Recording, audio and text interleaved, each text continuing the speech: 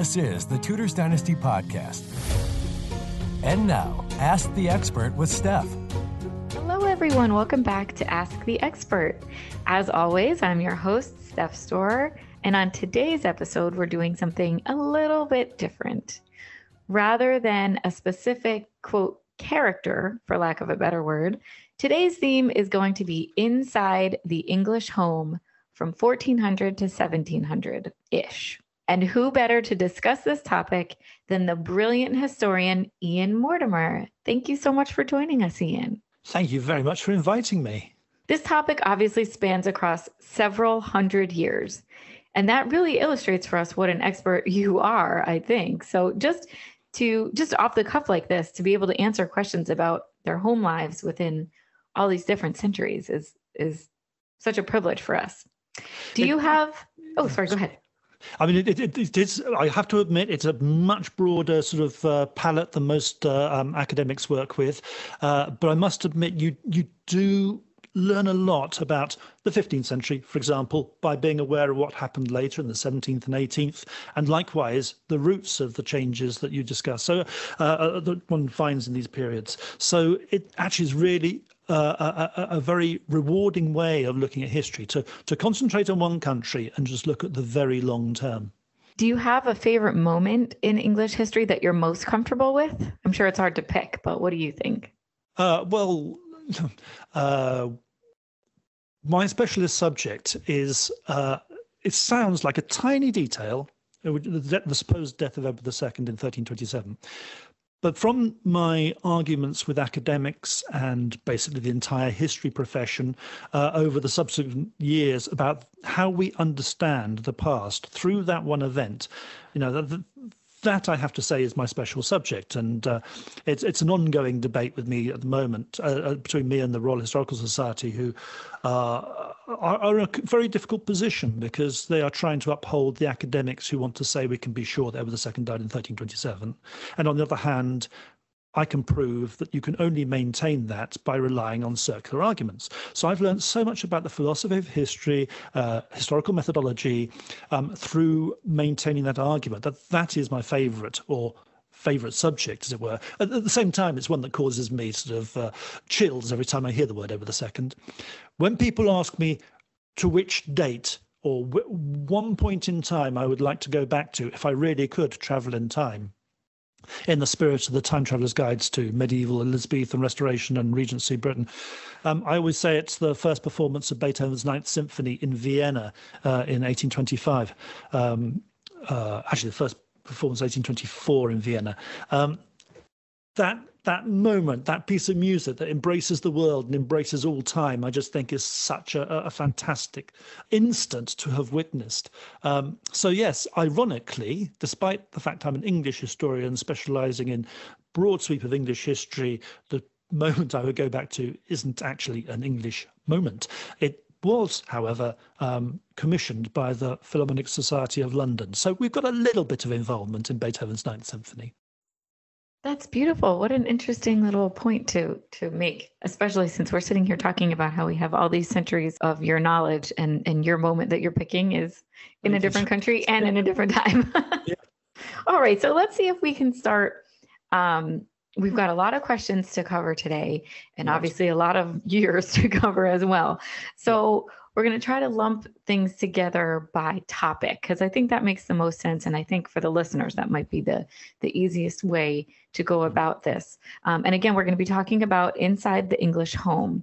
So the way we can start, I think, talking about the inside the English home is the actual structure of the English home. So let's talk about homes themselves. So the first thing that we'd like to cover is country versus city. And again, I understand that a city then did not necessarily look like what it looks like now, but what can you say the biggest differences are between rural type homes and ones that were in more populated areas? Right, we're talking about 3 centuries, 1400 to 1700, the most enormous changes in architecture, changes in ways of living, but these affect all classes and not just city or country. So if you wanted to have a real contrast at the start of this period, well, if you're going to be looking at the royal palaces of circa 1400, you are looking at very large stone structures. You are looking at everything based around a great hall, everything based around people serving the Lord, serving the king. Very large households, royal households and noble households were normally, well, a royal household was in excess of 500 people serving the king. A noble household may well be in excess of 100, again, all around the great hall, but already with private rooms for the most important people. That medieval collective living had shifted into private living in the biggest houses. That's at the top level of society in 1400. As you come down, obviously, there's much less space. And when you get down to people living in, for example, my house, which was around in 1400, well, there, everything was geared around a hall. This, I should add, is a very small town. So you would consider it rural, but it was a small market town. Everything geared around the hall, but the householder, his family, and probably 2 or 3 servants in the hall space, an inner room where he would have kept his precious objects, and then at the other end of the hall, a service wing, which would have included a buttery, a pantry, a buttery for everything wet, a pantry for everything dry. So bread in the pantry, linen in the pantry, ale in the buttery, wine if you could afford it in the buttery, and probably a separate kitchen on the other side of a yard. Separate kitchen because the risk of fire. So in 1400, there's this similarity between the top end of society and the bottom end of society, and they're all operating around a hall.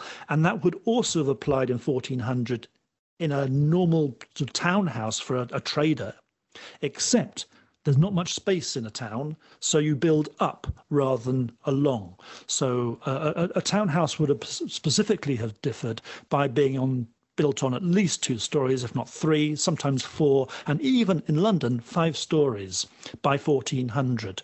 Normally, you'd have a shop at the front, a hall in behind, extending several stories high, and then chambers at the front are built above the shop. So you've got these 3 different models then. Now, if you come through to 1700, your townhouse is brick-fronted or stone-fronted, just as high, similar, long burgage plot sort of arrangement. Your country house, country yeoman's house, for example, is still that sort of same long shape spreading out across its garden. But the royal palaces, of course, have changed beyond all recognition.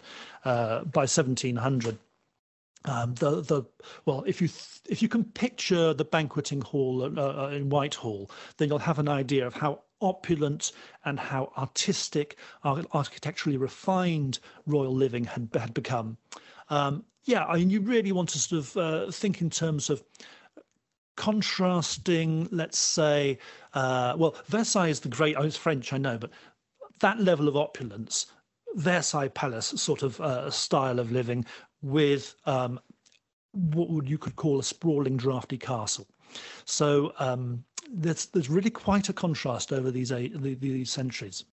You had mentioned about everything kind of revolving around the one great hall. Yeah. But some of our listeners are wondering when things actually moved from having one kind of bigger room to several separate rooms. So when did that start to happen, and what were inner walls made of at the time?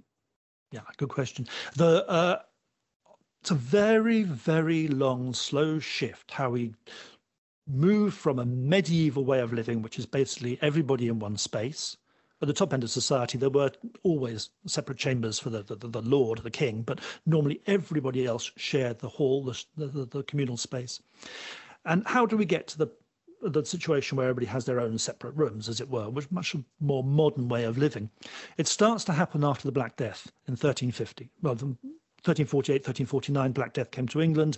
After that, you find a rise of individualism, a rise of desire for personal space, a rise in the expression of personality, and a greater interest in human beings as individuals as opposed to creatures created by God directly serving God's business. There's a much more secular way of life, and that feeds in to separate living. Now, if you look at a castle like Bodiam, which was built in 1386, I believe, that has a great hall, but it has lots of chambers around it for individual sleeping arrangements and living accommodation. If you look at a castle that was a little bit before that, say 100 years before that, no, there are very few chambers. Everybody's still sharing the great hall living space before the Black Death. So already by the time we're talking about 1400, that rise of independent living has already started.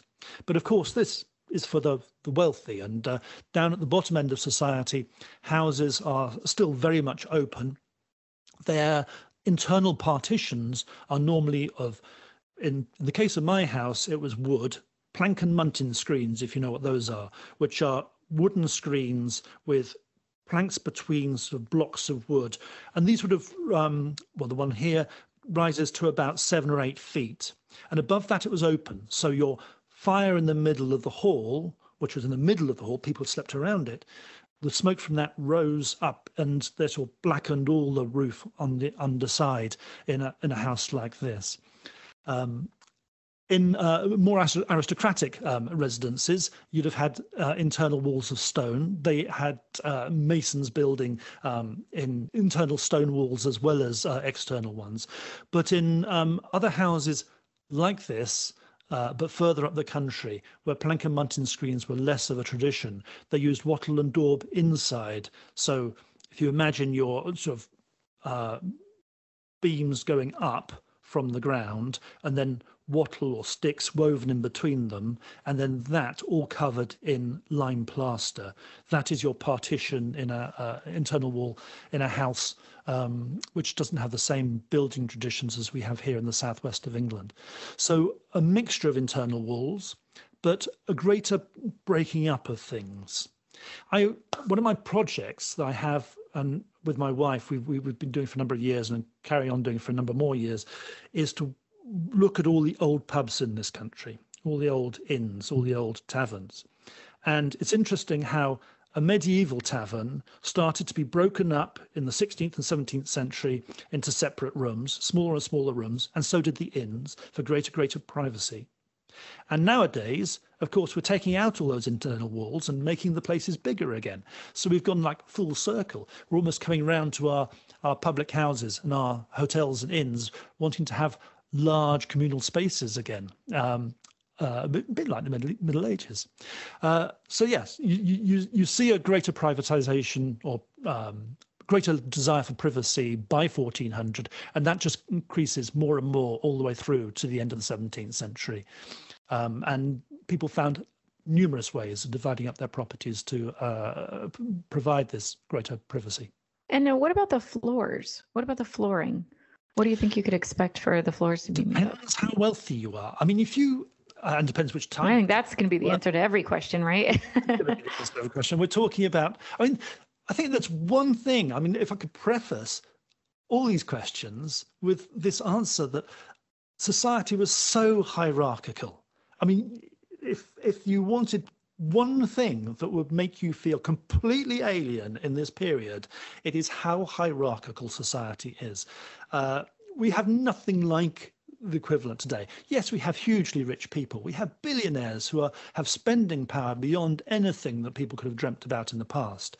But we don't have the sense of hierarchy, which it was involved in absolutely everything in society. So that if you were a high status person in giving evidence in court, your evidence would automatically be preferred to somebody who was an eyewitness of events but was lower status. So in church, for example, the high status people got better seats, etc. Whether you could command in the army was down to your birth, and how wealthy you were. Everything was down to status. So that's the one thing we have to remember with all these questions we're answering here. Floors.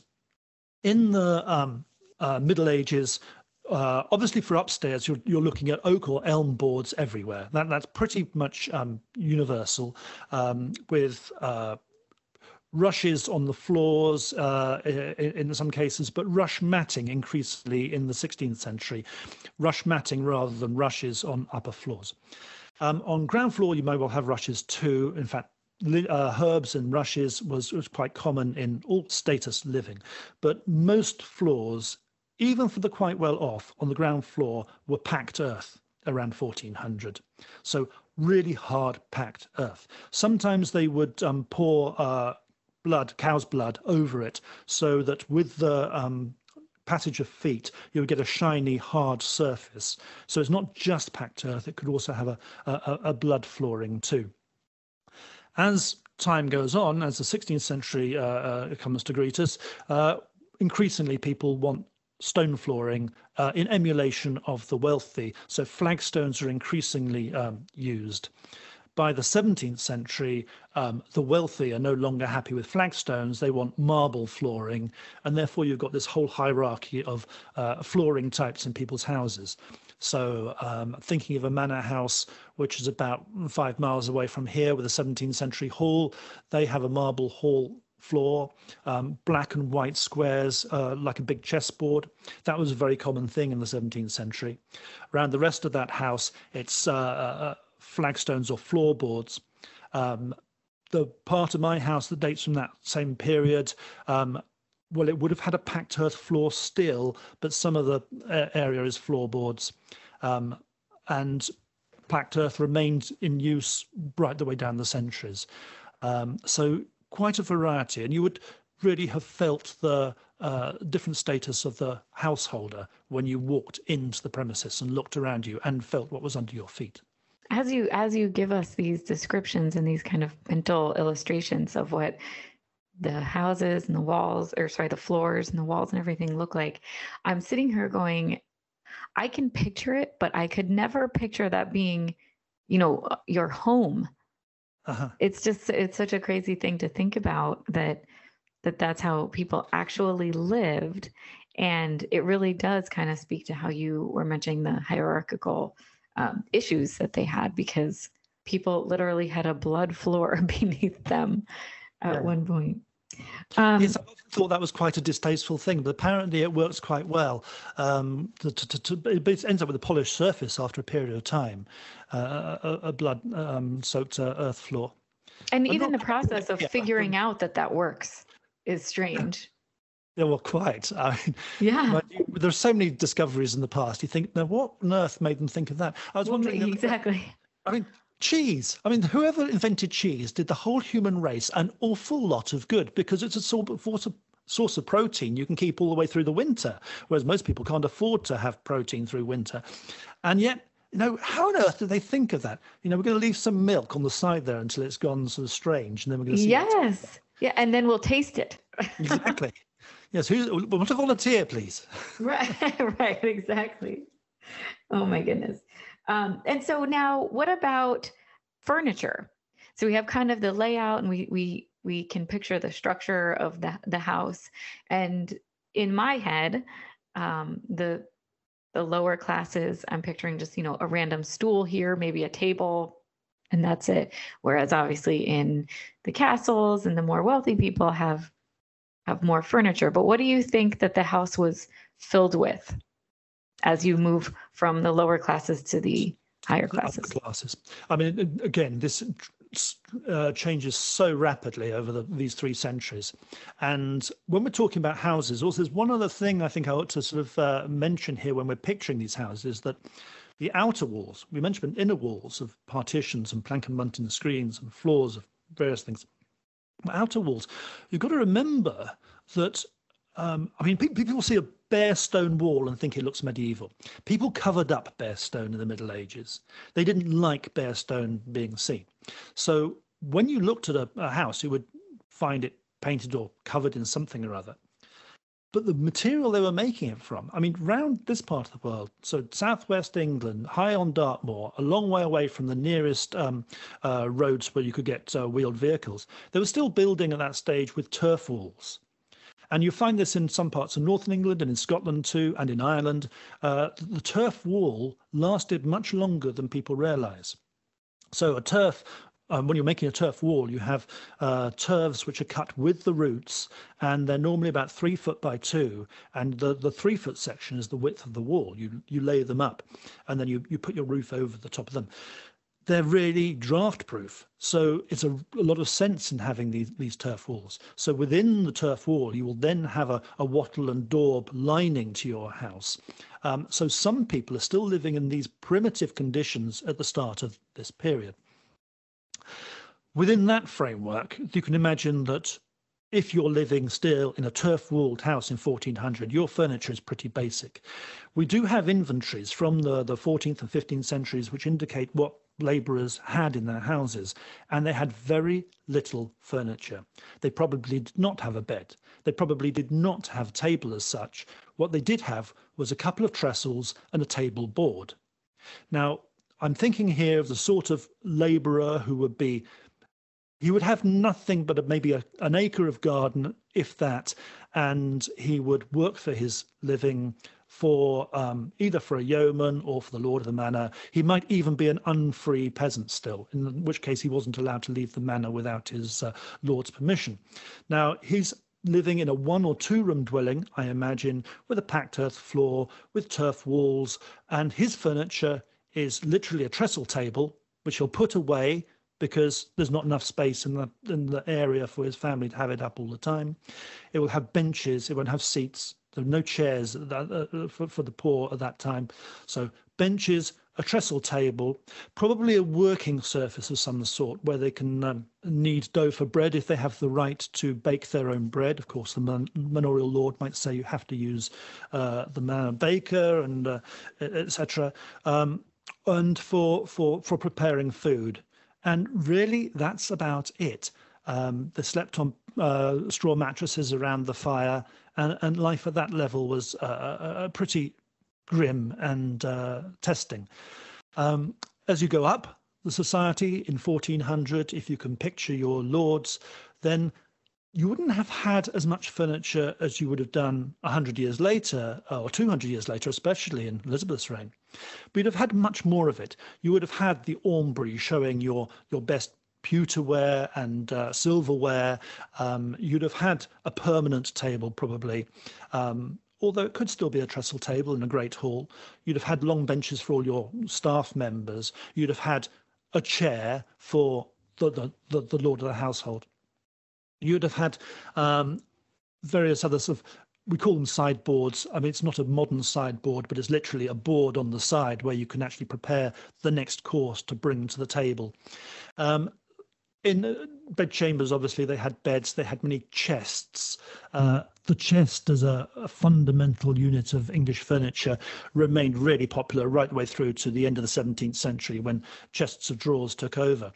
But the English chest you'd have found in every household, with more elaborate ones as you went up in society. And of course, at the top end of society, you'd have had the chapel with all the furniture you get for that. So the altar and the lectern and all the paraphernalia of religious worship. So more of it as you go up society in the 15th century, but still nowhere near as much as you would have had in the 16th. And by the 17th century, English houses were being furnished with more or less the same number of items of furniture as you would have in relatively modern times. So you would have had permanent tables, you would have had book presses or bookcases, you would have had chests of drawers, you would have had all manner of pieces of furniture that you would not have had in the Middle Ages. So quite a growth. And of course, as you went up society in the 17th century too, the more elaborate and the more exotic furniture was. So the chinoiserie cabinet was the must-have item for the late 17th century, showing how your wealth and also your taste in having your eyes open to objects brought across from China and Japan. This brief interruption is brought to you by, well, me. Do you love Tudors Dynasty? Consider becoming a patron on Patreon. Patrons get access to all kinds of amazing things that the everyday listener does not. Find out more by going to Patreon. That's patreon.com/Tudors Dynasty and click Become a Patron for details. All right, back to the show. You just mentioned the must-have items, which is a really helpful next segue because I was going to ask you about status symbols or pieces in people's homes that showed off their status or their position. So you've kind of gone through some things like certain furniture, obviously Yep. the type of flooring or what the walls were made of. But what other types of things can you think of that if you walked into a room and you said, "Oh, that this type of window or something means that they've got money here." Well, What types of things like that were the obvious one when you say window is glass. I mean, sure? 1568, very, very few people had glass in their houses unless they were very wealthy. I actually, just laying aside the glass for the moment, I have a benchmark for this because most of the time I'm looking at society from the bottom up rather than top down. I do write about monarchs, I do write about lords, and I find them very interesting because they normally kept good accounts, and therefore because I'm always coming at things from primary source material, not from secondary. I'm particularly heavy user of archives and domestic accounts. So from the top end of society, yeah, there was lots of these things, and your chinoiserie of any sort, whether it be wallpaper at the end of the 17th century or cabinets, whatever. My benchmark, though, is because I'm looking at lower classes, is the silver spoon.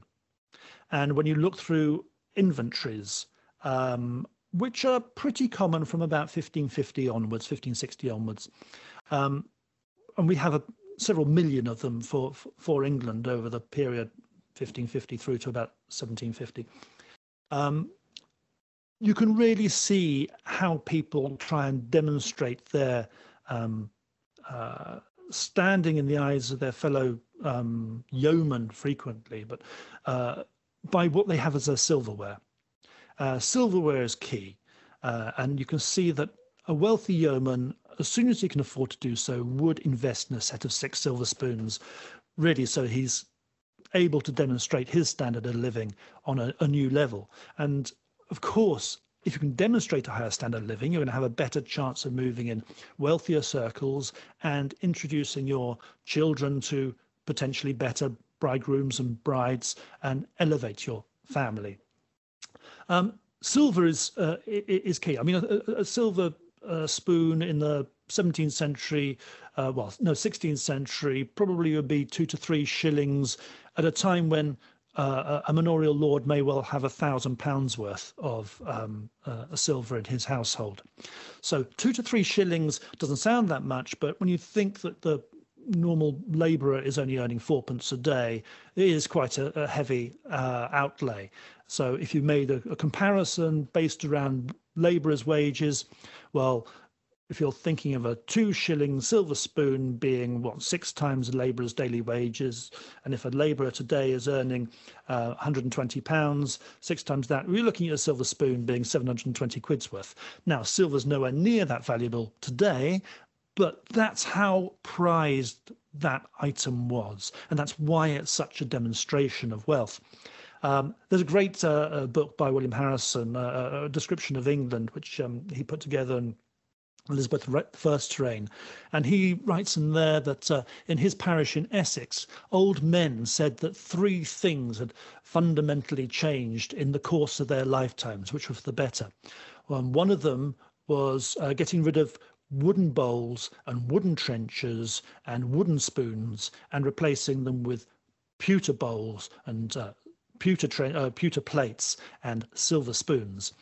And the other 2 he mentions were going from central hearths where the smoke gets everywhere, and I've given lectures in old houses where they still have a central hearth and the smoke really does get everywhere. They're a nightmare to live in, and replacing that with a chimney. Chimneys are so much more civilized. That was the second great change he noted in 1577, he wrote. And the third great change was not sleeping on straw mattresses on the floor, but sleeping on feather beds in a bedstead with a pillow. That was the key thing, a pillow.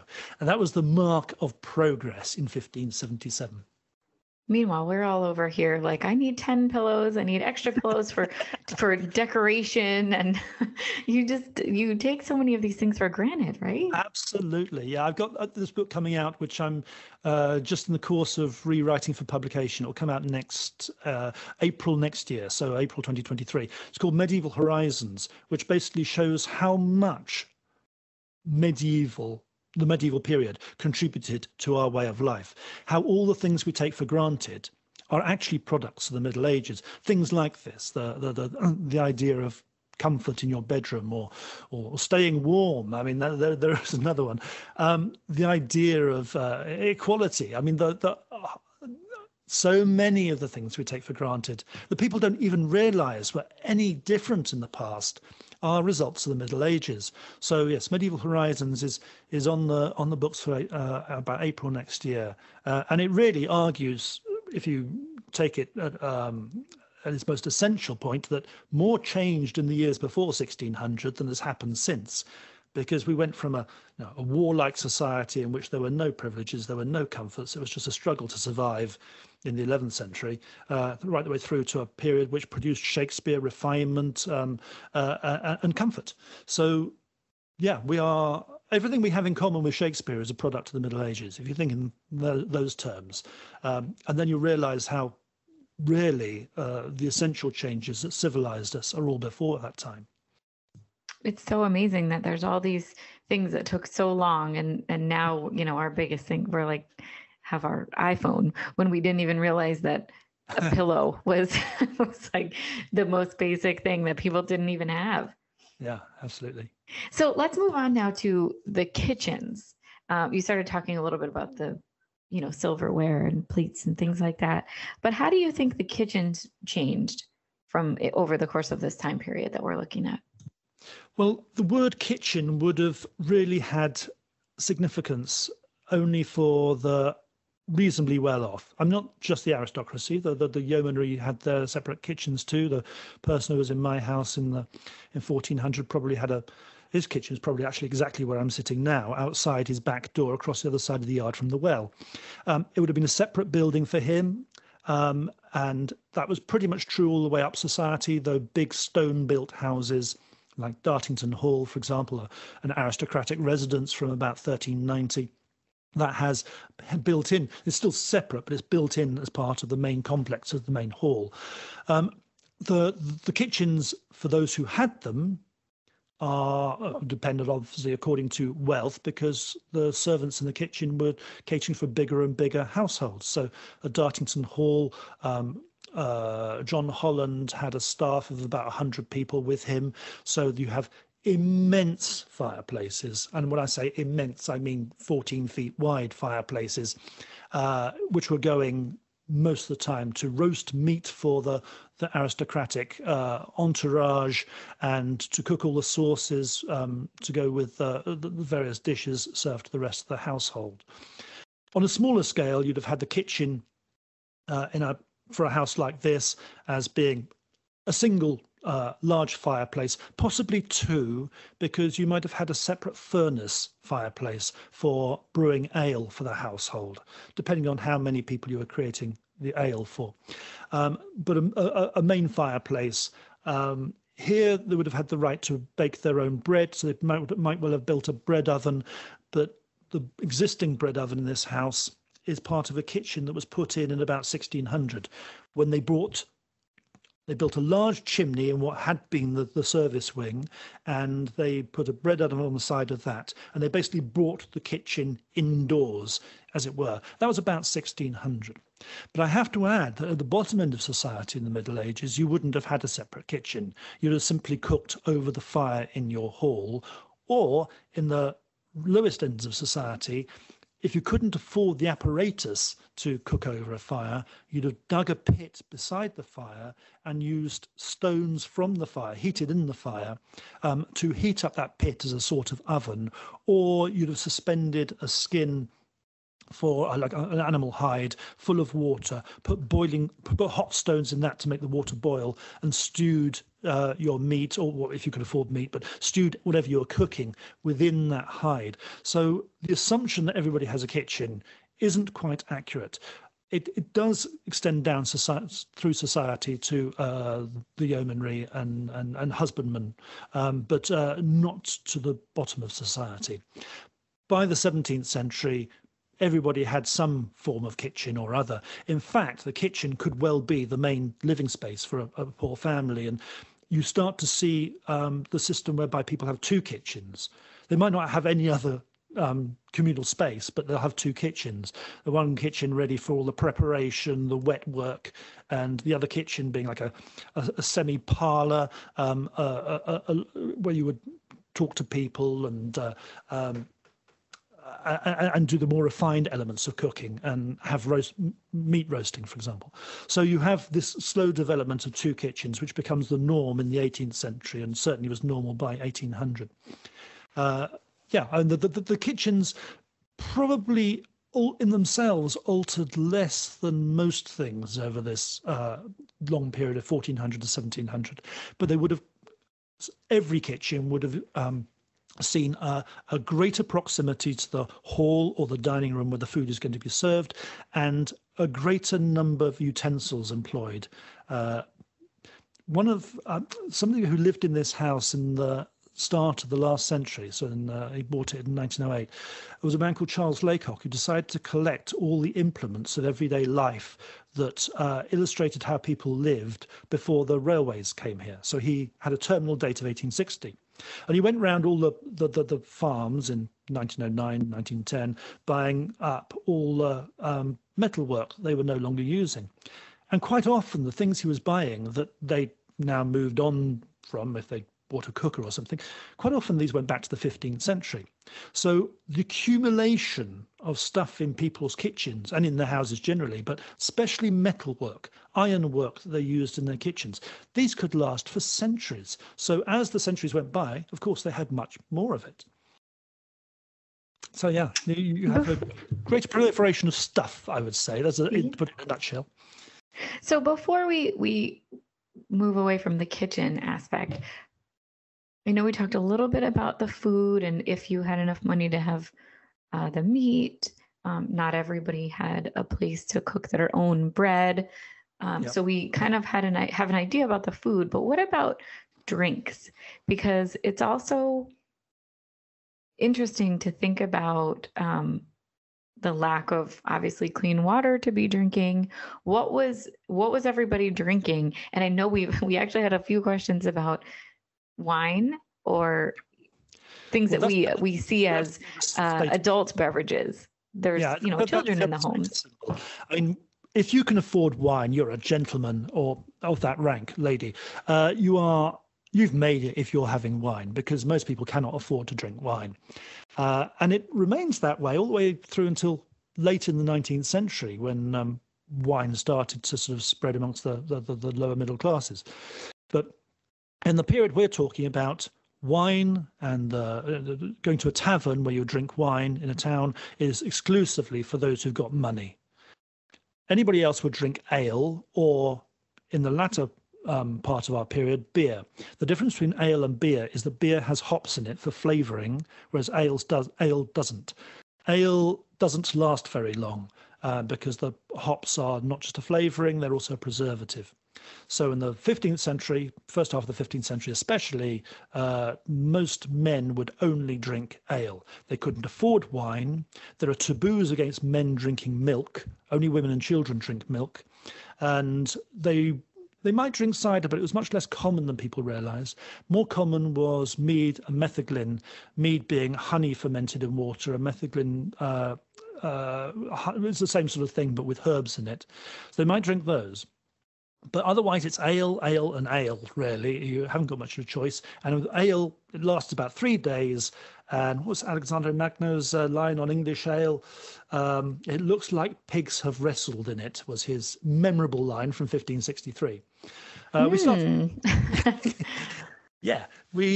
to get beer in the 1470s, 1480s. By 1550, beer has overtaken ale, and by 1600, beer is produced far in excess of ale, with various standards of beer, depending on how much malt you put in it. So a lot of malt makes your best beer. That's expensive. It's strong. It lasts. Weak beer or mild, as you come down the table of expense, as it were, it doesn't taste as good. It's not as strong, but you can drink it all day because there's a very low alcohol content. Going back to water, though, because the idea that water pollutes people, that was definitely understood. But they have a grading of water. Water isn't just water in this period. I put all this into the Time Traveller's Guide to Elizabethan England. They have different concepts of water. The most pure water is that which falls from heaven, lands on your roof, and you collect yourself in a cistern for the purpose. Now, that you can drink, and that they did drink. The greatest danger from that was really the lead cisterns in which they kept it. Next best was spring water, which if you trusted it, you might drink, but normally you just used as your regular water supply. Well water is the third band of water, and that you do not drink. Well water is used for cooking and for cleaning, but you wouldn't actually imbibe it. And worst of all is river water, which is basically where you put your effluent. You don't use that. Having said that, brewers did take their water from rivers in order to have enough quantity, but of course they were boiling it in the course of making their ale and later beer. So people could drink water, but you had to acquire it in the right way. Now, I know that this might be uncomfortable for some people, but also we've had plenty of questions about our next topic, which we have to move on to. So, bathrooms. Mm-hmm. I mean, you can just tell us whatever you want to tell us about bathrooms, so I don't have to get specific with the questions, but I'm sure you understand where people are coming from. Okay, I'm going to take that in the word bathroom in English. English obviously relates to where your bath is. And I understand from American English, it also means toilets. So... Oh my goodness, yes. Okay, so toilets, baths, washing, but also human activities. You know what okay, to start off with cleaning as opposed to latrines. I was amazed when I was researching Time Traveller's Guide to Medieval England way back 25 years ago, when I started, that medieval kings had bathrooms. Edward II had hot and cold running water. And Edward III did too. They prided themselves on cleanliness at the top of society. So lords, aristocrats, diplomats, royalty, they wanted to be clean. They wanted people to know they were clean. So a lord arriving at the end of a journey would have his feet washed for him as a matter of course, if not having a full bath. Now, when syphilis came along, which reached England in 1500, our attitudes to water changed radically. Many people simply stopped having baths because baths were equated with sex because of the bordellos in London. But basically, people thought impurities, illnesses were getting into their body through immersing their skin in water. And this put people off bathing. By the same token, people realized they could do some good to themselves by bathing in the right stuff. So Queen Elizabeth I, for example, had a bathtub carried with her on her progresses around England and would use it in real contravention of the time because she wanted, for therapeutic reasons, to have a bath regularly. She also bathed whether she needed it or not, according to one Italian ambassador. So she would probably bathe on a regular basis, and that set her apart from the lower ranks of society. She also had a bathroom at a couple of her palaces. I couldn't tell you off the top of my head which ones, but she also had bathrooms at home. Most people didn't. For most people, and this includes most aristocrats, a bathroom is a thing just completely off the radar until the 18th century. People would produce a bathtub and use it in the hall or their great chamber or whatever. Now, when it comes to latrines, you have a great difference between town and country. In the country, especially if you've got a garden, you can just go and dig a new pit somewhere. Or you can collect your refuse and use it as fertilizer. That isn't possible in the same way in town. So in the country, you would probably just have a hut in the garden with a board above it. Or, as we see in some really well-preserved houses from the Weald of Kent, Wealden houses, so that's Kent and Sussex, you would have a chamber block. So normally adjacent to your householder's chamber, you'd go through a door into a little room where there'd be a seat with a hole in it, and basically the barrel is placed directly beneath that. And when the barrel is nearing being full, then you'll go and distribute it on your gardens, or you'll take it to the local lay stall to get rid of it there. And that's more or less the run of it for all the way through this period. We don't have any. There are examples of people using watercourses in the 16th century, but normally we only know about them from manorial records where people are complaining about it. Somebody's left too much excrement in a watercourse. So on the whole, it's a case of use the space you have available. In a town, this is not possible because you do not have the space available. Most towns were, especially in the 16th century, subject to enormous population growth and no extra land really for accommodating these people. I mean, London is the classic example, which between 1500 and 1600 expanded from about 50,000 people to 200,000, but it wasn't allowed to expand its boundaries. Queen Elizabeth I said, "You are not building westward of Drury Lane." And she basically said, that's it. So London had to just grow higher. Now, a lot of those people who were filling these towns, it's part of a general population expansion of about 30% over the course of the century. A lot of people came into London with nothing to sell but their labour. So they haven't got the wealth to buy new places. So they are renting houses in 4- or 5-story buildings, or converted old lords' houses, which are no longer used by the lords because the area has just become too overpopulated and contaminated and nasty. And in these cases, their facilities are limited. You did have chamber pots by the 16th century, so you could use a chamber pot in your room and go and empty it, but where are you going to empty it if you haven't got a cesspit? The usual run of the thing was to have a cesspit in your basement. And a number of cases are known from manorial records and from urban records where you only know your cesspit has overflowed when your neighbour complains about his basement being overrun with your excrement. Oh, so goodness. that is a common feature of urban living. The reason it got that bad is the cost of emptying these things.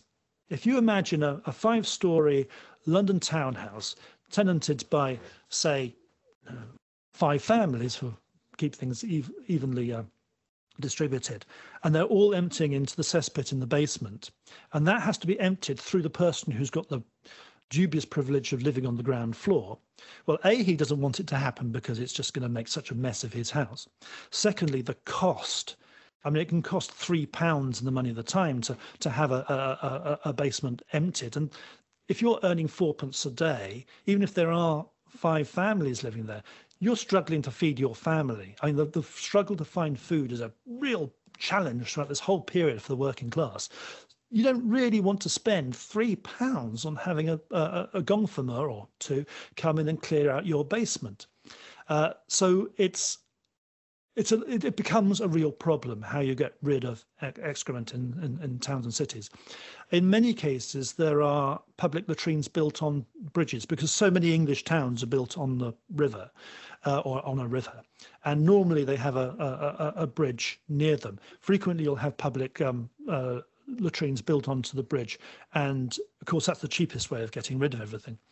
Those that don't have a bridge, quite often there are places on the edge of the quay where people just chuck all their excrement and get rid of it that way. There are some cases in 15th century London of people having houses over streams and using the stream, having a sluice whereby they can actually flush away everything that goes beneath their latrine seat. But they're very, very few and far between. Sir John Harrington famously invents the Ajax, the loo that he presented to Queen Elizabeth I, which is a flushing water closet. But he only ever builds two, one for her and one for him. She was his godmother, by the way. And no one else builds them until the 18th century. So you wouldn't get a flushing loo in anywhere. And not even Elizabeth carried on using hers very often. But the means of getting rid of everything is a real problem. So we have a greater refinement. I mean, chamber pots I mentioned, but also the close stool, in which your chamber pot is put underneath a velvet covered stool, which you might use in privacy and have your servants take away to get rid of. But for most people, it's use whatever space you can. And the people who are really challenged by this are people living in houses, what we would call today houses of multiple occupancy, where they're all sharing one basement and they can't afford to have it emptied. So it sounds like, again, the lower class really had to put up with a lot, especially when it comes to this topic, because no privacy, no place to get rid of it. No. It's also very interesting on that exact note how people associated smells with the lower classes. There's a London physician called Simon Foreman who was alive at the end of Elizabeth's reign, and he specifically leaves one place of where he consults with the public because the smells from the latrine downstairs keep wafting up through to his chamber, and he doesn't want people coming to him for health advice to smell a latrine, because that's how nasty diseases spread in their understanding of these things. It's part of they didn't have any sense of germ theory. They had no idea that germs were an agency of disease. They associated things with miasmas. So a miasma of disease would grow up around things like a latrine, and therefore if you could smell it, you were affected by that miasma. So he specifically moves his consultation room in order to avoid the smells coming from a latrine downstairs. There's a real sensitivity to smell and class. It's interesting that you actually brought up a physician, because that's my last question that I was going to bring up today was about health and kind of illnesses, doctors. So back in this time period in people's homes, did everyone have access to some sort of physician, and where did they get their training if they didn't even, as you said, understand germ theory? What made someone a doctor? Steph, do you know what my PhD is in? Tell me. Medical assistance to the dying in this period from 1570 through to 1720. So we could spend a lot of time on this subject. Trying to keep it down to a succinct answer. The key part of that question, well, if I can draw out the one key part of that question, is did everybody have access to a physician? By 1700, the answer is yes. If I can say how we got to that position, it might explain why that answer is yes and what sort of yes that is. To begin with, in 1400, pretty much no is the answer. There were surgeons. There were people who were recognized members of surgeons' companies. They were quite proficient surgeons because they had quite a lot of practice on the people getting killed in war and in industrial accidents. So surgery was something you could trust their knowledge, but of course they normally infected you because there was no sense of germ theory. So therefore they would carry diseases on their scalpels, etc. And so you'd probably die from infection if you had surgery. Most people did not go to a physician. Physicians were few and far between. They were normally catering only to the wealthy. And a physician, for example, would want to know, if you went to him in 1400, he would want to know when you started feeling ill, so he would be able to cast the constellations and work out what the stars were doing at the time. He'd want to see your urine. He might want to taste your blood. Frequently, the answer to questions of what you need to do about a particular disease was drawing blood. Their concept of medicine was still very Galenic, in other words, based on the Roman teaching of the medic Galen, so based around the humours of the body, the four humours of the body. Now, in about 1419, a number of physicians went to Henry V, the king, and asked him to make an official company of physicians so that they could basically have a set of qualifications. And the king said no.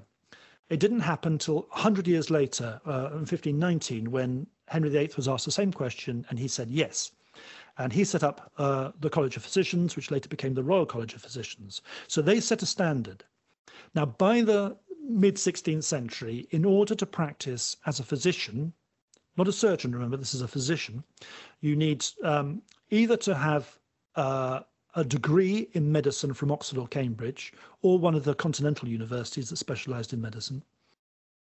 You needed to have, alternatively, a licence from your bishop. You could have a licence directly from the Lord Chancellor, or you had to be a member of the College of Physicians. So those four forms of qualification meant there were some qualified physicians in the 16th century, but the majority of people who were actually catering to the man and woman in the street were not qualified physicians. They weren't necessarily quacks, but they weren't necessarily qualified. I've done loads of statistics on this, and you're normally looking at about a third to a half of all the physicians practicing being unqualified in the 16th and 17th centuries. As the 17th century goes on, everything changes, and it changes because of the nature of medicines themselves. Rather than the idea that everything is a humoral imbalance in the body, the idea starts that God provided somehow all the antidotes to all the diseases he also created. So it behoves mankind to find them, these antidotes, wherever they are in the world, and use them as medicines. So to put this in a nutshell, because people started creating medicines in vast quantities and importing them into this country in vast quantities and being much more experimental with what could be a medicine, if you were dying in 1600 and you wanted medical help, about 5% of the people actually paid for it and got it. In 1670, just 70 years later, if you were dying and you needed medical help, about 70% of the population paid for it and got it. As a medical revolution that takes place in the 17th century. And it's accompanied by the professionalization of the whole medical business. So that by 1670, you have your physicians, still members of the Royal College of Physicians and licensed by bishops, etc. But they're providing a recognized service. They have standards, and they are supported by the apothecaries who are supplying the medicines. And they are sometimes working alongside surgeons. Surgeons basically work on the outside of the body and the physicians work on the inside. That's the rough division. And by 1700, this has all become quite professionalized. Unfortunately, at that point, medicines have become such a mainstay of this whole thing that people who can't afford to pay a physician just want to go and get the drugs. They just want the medicines. So they start paying the quack just to give them the cure-all. And that's where the whole thing starts to fall apart again. But yeah, we see huge changes. And it's made possible for the poor by the fact that paying for medical relief becomes part of the old poor law. If you reside in a parish, you will have the overseers, the poor of that parish, not only make sure you will not starve to death, but they also will give you medical help by paying for your medical assistance in the 17th century. So by 1700, the rich can afford the members of the College of Physicians, and the middle classes can pay for the licensed physician who's licensed by the bishop, and the poor are paid for by the overseers of the parish. So if you need medical help by 1700, unless you're a down and out or an outlaw or living off radar, as it were, completely outside the system, you will be able to get medical help. Now, did everyone go to if you had access to a licensed physician and all this, would everyone go for the same specialties? In other words, would someone go to somebody for issues with their eye versus something with their leg versus a woman having a baby, or all these different types of specialties? Midwifery is a different thing again.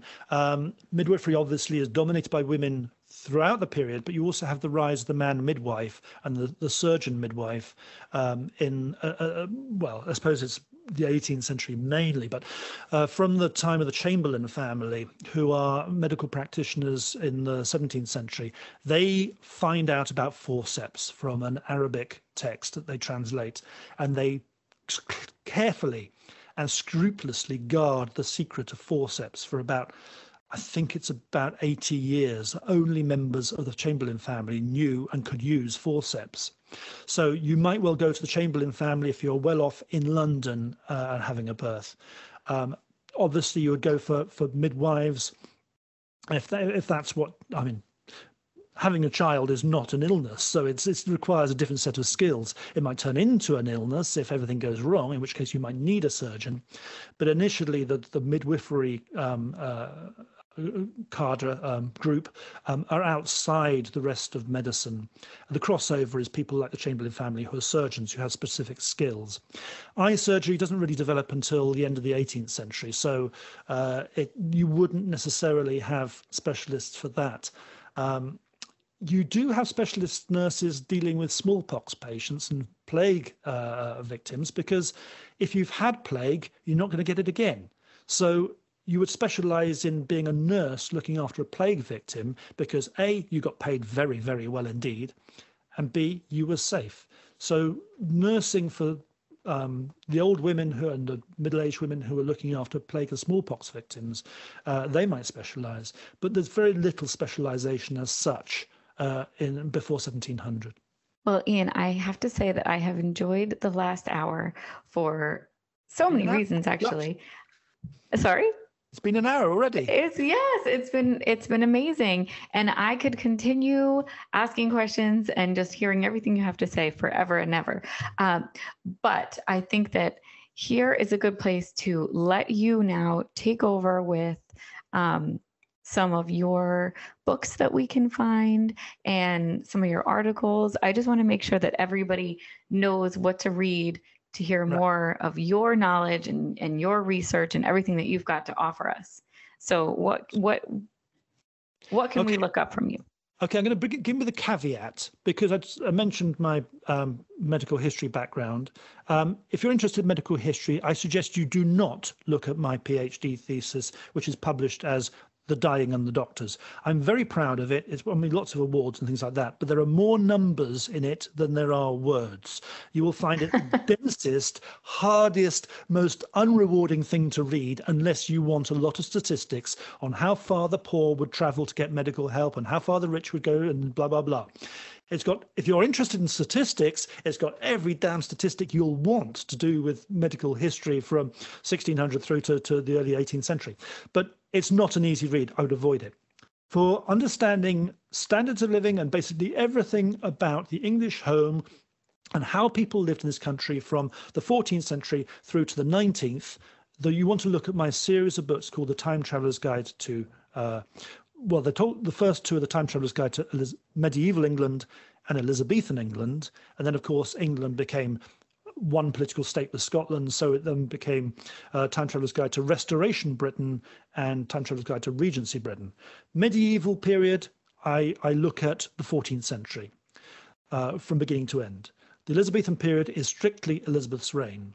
The Restoration volume is the long restoration, so from 1660 through to 1700. And the last volume, the Regency one, is the long Regency from 1789 to 1830. Not that will interest you if you're interested in 1400 and 1700. Those are about social life. They ask the question, what would it be like if you really could go there?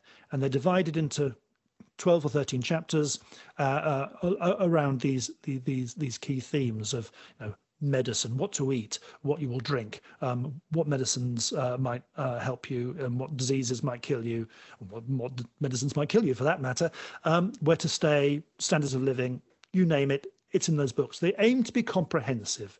They don't go into the details of sort of marriage ceremonies and things like that, or education of they try and tell you what it would be like for you as a modern person going and living there. What's going to strike you as being so different?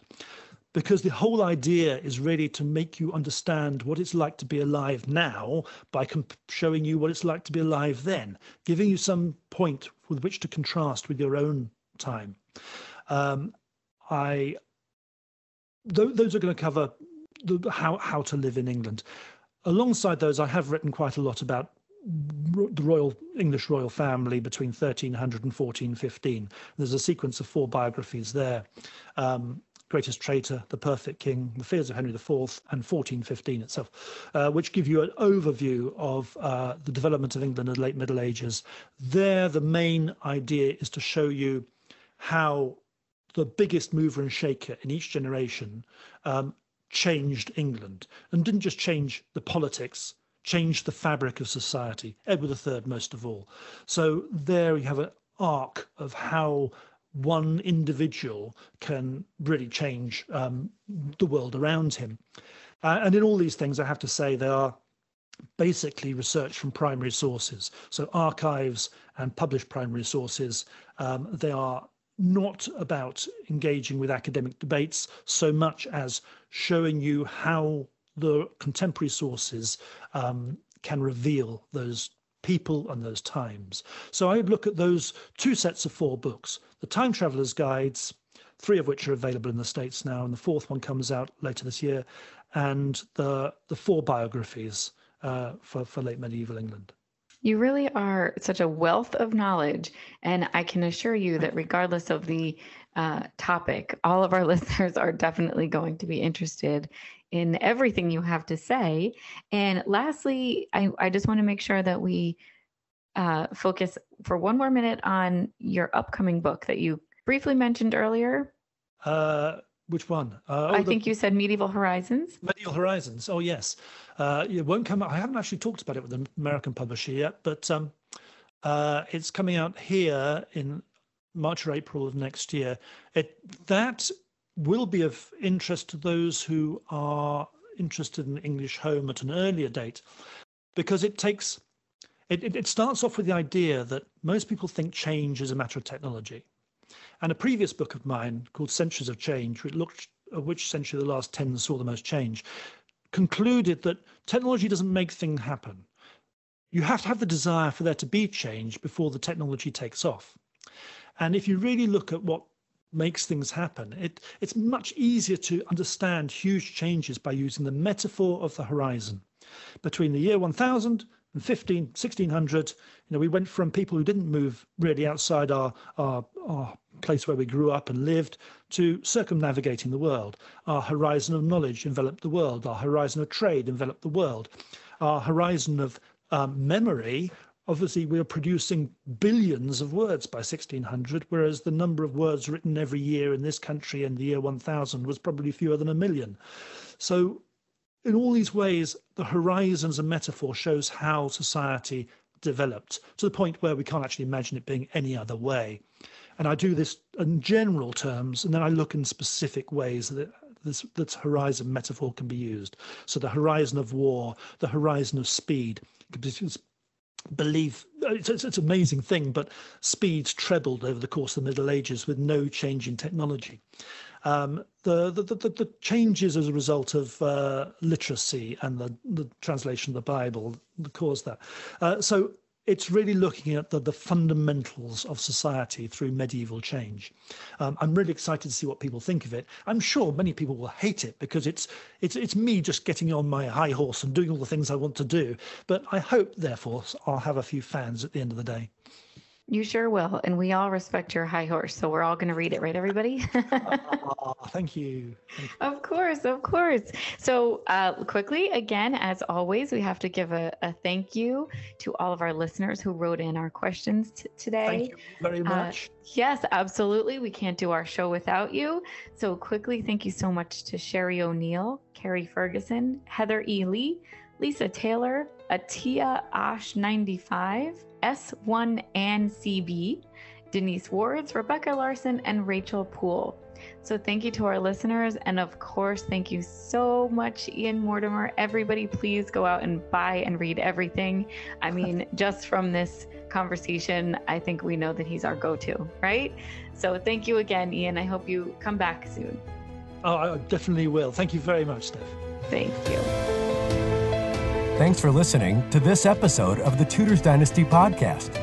You can follow and support the Tudors Dynasty Podcast on Facebook, Twitter, Instagram, and Patreon @Tudors Dynasty.